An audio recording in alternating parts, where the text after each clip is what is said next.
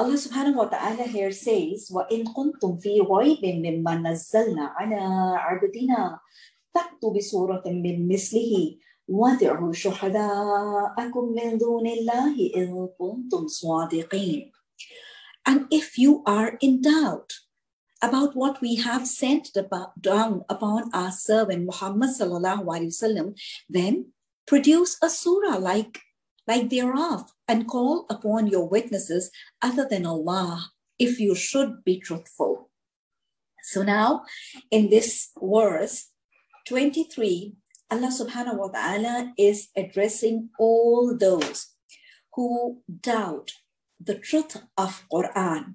That is, all those who doubt in the prophethood of Prophet sallallahu alaihi wasallam, in the concept that revelations were sent to the Prophet sallallahu alaihi wasallam, in the concept that revelations which were sent to the Prophet sallallahu alaihi wasallam were the source of the verses of Quran.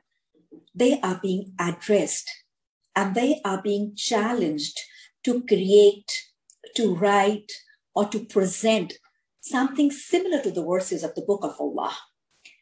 This was a challenge to the people of Prophet sallallahu alaihi wasallam's time, because in that time they used to say, "Na'uzu billah, summa na'uzu billah min zalik," that they did not accept and they did not have belief and faith in the prophethood of Prophet sallallahu alaihi wasallam or the revelations, and they used to say that these are not the word, that the verses of Quran which Prophet sallallahu alaihi wasallam presents as the teachings of Allah, they are actually, na'uzu billah min zalik, they are actually not the words of Allah subhanahu wa ta'ala. Muhammad sallallahu alaihi wasallam has, na'uzu billah, created or fabricated them himself. And then they used to go on with the whole of their story, and they used to say that Prophet sallallahu alaihi wasallam goes to the slaves of the people of the book, and there he listens to the verses of the people of the book, and then overnight, billah, he makes a few alterations in these words and the formats, and then in the morning he presents them as the verses of Allah and the verses of Quran, and then he claims that he is getting revelations of Allah.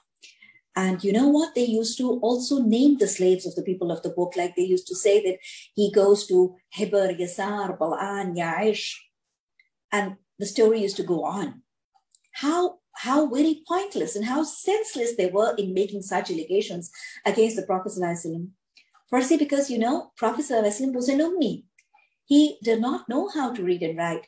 So how was it possible for him to listen to the words or the verses in another language? Because we know that the teachings and the verses of the people of the book were in Ibrani. And then listening to the verses in another language, comprehending them and reproducing them as Arabic verses of Quran. And secondly, had there been any such slaves from whom Prophet ﷺ was learning, then for sure these slaves would have had a very prestigious status among the companions of the Prophet ﷺ, being his teacher, being the teacher of the Prophet ﷺ themselves. They would have been regarded and they would have been given a lot of respect. But we find nothing of the sort. So to prove the falsehood of these people who not only doubted, but also opposed and made false allegations of the Prophet ﷺ, Allah subhanahu wa ta'ala challenged them to make similar verses. That is, Allah said that if you claim that Muhammad sallallahu alaihi wasallam has na'uzubillah fabricated the verses of Quran, then you think and you claim that this is possible, then okay, you go ahead yourself and do it yourself. And you call all your partners for help if you can do it. This was a challenge to all the people in the time of Prophet sallallahu alaihi wasallam. And it has been challenged for all the times. This challenge has been made 5 times in Quran, 4 times in the Makki Surah, and 1 time in the Madani Surah, that is Surah Al-Baqarah. Surah Baqarah, verse 23, here Allah subhanahu wa ta'ala makes a challenge. And by the order of revelation, this was the last time this challenge was made, but by the order of arrangement, it is coming in the first order.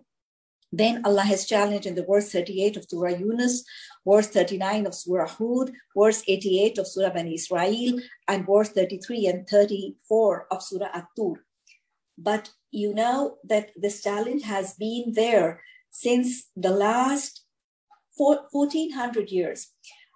There are places where Allah subhanahu wa ta'ala asks people to make a few verses or 10 verses or make a surah like the chapter of Quran, and similar forms of challenges have been present since 1400 years.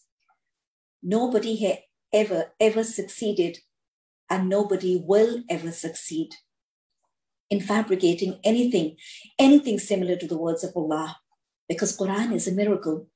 Quran is a miracle which was given to the Prophet ﷺ.